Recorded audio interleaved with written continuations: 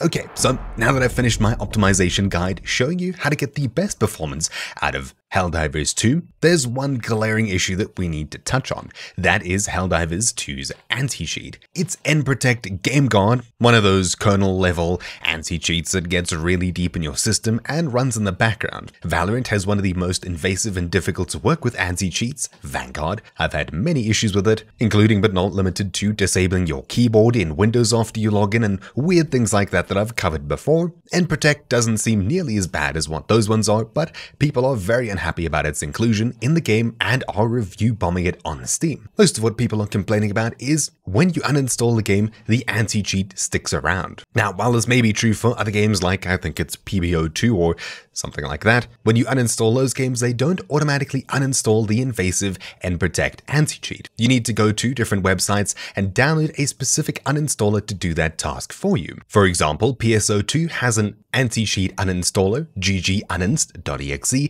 that's available on their website, albeit in Japanese. Undecember also included the nProtect anti-cheat, and in an official Steam post of theirs from 2022, they posted a delete link for nProtect as well. That's because both of these games, as far as I understand, don't automatically uninstall the anti-cheat when you uninstall a game, the reason being that you may have other games that rely on it, and here are two that we've just mentioned. The official nProtect website also speaks about uninstalling, where they provide their own uninstaller linked here. This is hosted by the actual company that made the anti-cheat, so if there's anyone that you're going to be downloading, it probably should be this one here. But before we continue, this is what the uninstaller looks like. We can click yes, and the uninstall completes. That's it. Let's quickly quit out of the game, head across to the game on Steam, right-click, manage, and browse, and in here, searching for gguninst, we find the uninstaller for the anti-cheat here, located in the game's install folder, followed by tools, here it is here, as well as the installer for the anti-cheat. This, I assume, isn't included with most games that have this anti-cheat, and it's something you need to download from an external source in order to remove it. However, it's definitely included here. One of the main things I've seen people complain about is the GameMon DLL, which sticks around in System 32, which is C Windows System 32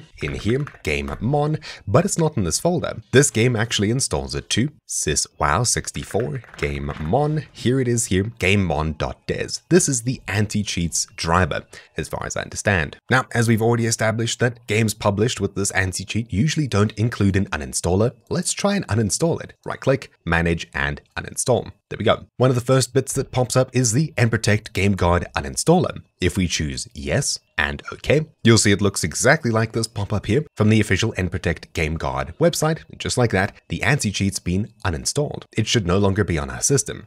If we have a look in the game's install folder, which should have been deleted, but I was in here, so it's left over, in the tools folder, the anti-cheat installer is gone. If we go back, then into bin, Game Guard, you'll see there's a couple of leftover files here, including the driver, as far as I understand, but this folder shouldn't be active at all. I'm not too sure why it's left behind, but if we delete this folder, it's not in use by anything, meaning the anti-cheat is turned off. And it seems like I can't delete this empty folder for some reason or another, but anyways, there's nothing left of the game or the anti-cheat there.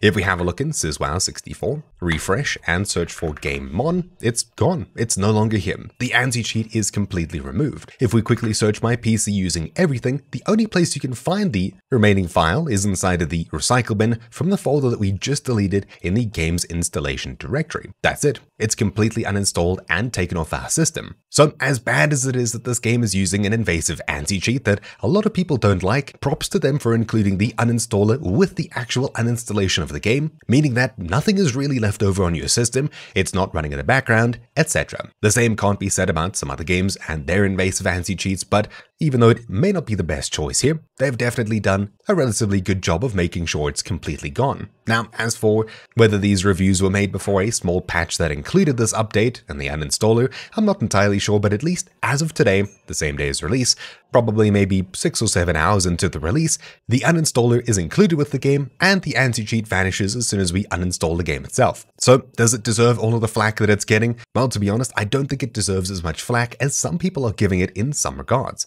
While it may be an invasive anti-cheat, it goes away when you delete the game, unlike other ones that have nProtect implemented in similar ways. Hopefully they do change it to something more like easy anti-cheat or something that's a little bit more trusted by the community in general. But anyways, that's really about it for this quick video. Hopefully it enlightened you, and if you're thinking about not buying Helldivers because of the anti-cheat that's included, as many people say, maybe this will change your opinion about it. So, thank you all for watching, my name's nProtect, and I'll see you all next time. Ciao!